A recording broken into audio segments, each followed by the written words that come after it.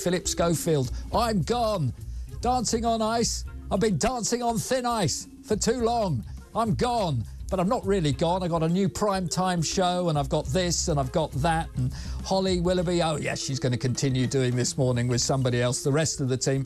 I'm not gone by any means. There's going to be all sorts of fallout. We talked a little bit about ITV, and you will hear from Ali Ross, of course, the Sun's TV critic, who I spoke to earlier in the show, with his thoughts. But this is one of the most bizarre moments that I've ever had in 47 years of broadcasting, is that I am now going to interview the man whose programme this is, having sat in for him because he couldn't do it, and as having a well-earned day off, having worked so brilliantly to help TalkTV to some fantastic figures for both the TV and radio audience. And Kev, who is the presenter of this show, Kevin O'Sullivan, is joining me right now. Kevin. Hello, Sags. I knew I'd left the show in safe hands. You're doing a great job. I tell you what, though, when we heard it half an hour before the show was underway, the big breaking story, I said, it's a bit like Kev having to do that Gareth Southgate has just resigned as the England manager. Right, yeah. So come on, I mean, this is a massive story that you're going to be all over all week on everything you're doing as usual. What was your first thoughts on this? Because I think you've been ahead of the game with this one, knowing that his time was nearly up. Well, yeah, the clock has been ticking now for 2 weeks. More and more stories, both sides briefing, Holly's people briefing, Schofield's people briefing the newspapers. The truth was that these people used to be the best of friends, those two. They were the golden couple. They were the big hosts. But people can smell fakery. They can smell insincerity. And what's happened is their friendship is over, and they're pretending to be friends on screen. And it was car crash TV. Some people at ITV felt, well, we're all over the front pages, people will tune in. Well, what's happened is, over this past disastrous week, because of this frosty relationship between Phil and Holly, 500,000 people have tuned out. So that is a catastrophe. And you can tell if you look at Phil Schofield's statement that he's been told to go. Yeah. You know, he just said, you've got to go.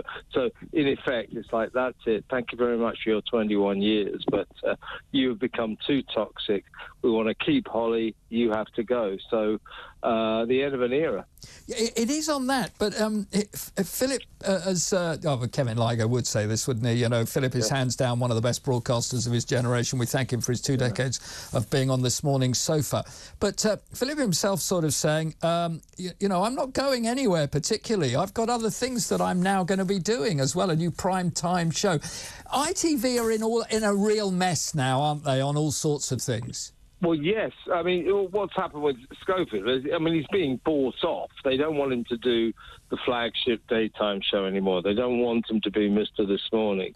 So in that time-honoured fashion, it's, oh, Phil, you know, you're still doing the soap awards, and don't forget to your own prime-time show.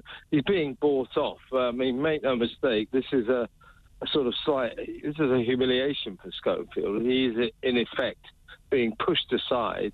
And we heard stories that Holly, now that their friendship has dissolved into a kind of antipathy, that Holly has been saying to the bosses, listen, either he goes or I do.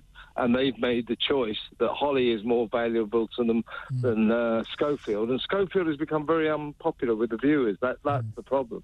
There's also, your viewers that I've found who obviously very much in touch with everything that you say every week here on all of our messaging platforms at TalkTV on your show. I'm amazed at how many are also against Holly here. I'm wondering whether that you know, these things do have a lifetime that just finally sort of peters out or comes to an end. I mean, do you think that she has got long to go? Well, I think that the bosses definitely want... my guess would be they're going to try her out with Alison Hammond. Alison Hammond has been doing Fridays with Dermot O'Leary. She's very popular. And I think the bosses still think there's mileage in Holly that the viewers still do. So I think they might hook those two up together. Forgive me, because I don't watch an awful lot of daytime television at the moment. And what I would say, though, is if you've got Holly and Alison, you've got Lorraine, then you've got Loose Women. I presume is still on. Got a lot of women there. Well, men have been cancelled on ITV. They like that, Sags. Yeah, that's what they like. Well, they might like it, but you know what? The viewers don't completely like that. Well, this is the problem. The Schofield problem is just the tip of the iceberg. ITV is mired in deep difficulties, mainly because it's sort of forgotten its audience. It seems to be at war with its audience, foisting all this wokery on them, rather than the good old solid programs they used to do. So the share price is plummeting, ratings are plummeting. ITV has lost track of the connection it used to have with its, mainly blue collar audience, and nothing wrong with that. ITV is a sort of Blackpool prom of television, and that's great. But it seems to have lost that magic touch, that common touch. If you see what I mean. You're spot on, because I think they're doing in entertainment what they did in regional news in a different way. They brought groups together that should be kept apart at times because they all want something slightly different. Do you have any thoughts on who you might like to see sitting alongside Holly if it's not Alison, or is it definitely going to be the two girls together?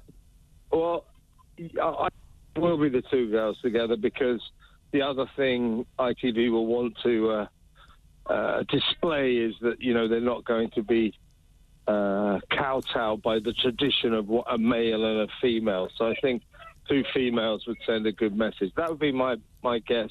The thing about This Morning is it's the old adage. No one is bigger than the show. No. And also, when Phil and Holly took time off and different presenters came in, they never lost any viewers. So it's not a disaster. He had to go, though, because he became toxic and the viewers just went off. Yeah. So that story's over, Brilliant. Kev, good to talk to you. Thank you for letting me present your show for you as well. Well, thank you for doing it. Look after it. I will. We'll talk next week. Cheers, Excellent. Mate. That's Kevin O'Sullivan. He'll be back here, of course, next week as well. He's got loads more shows.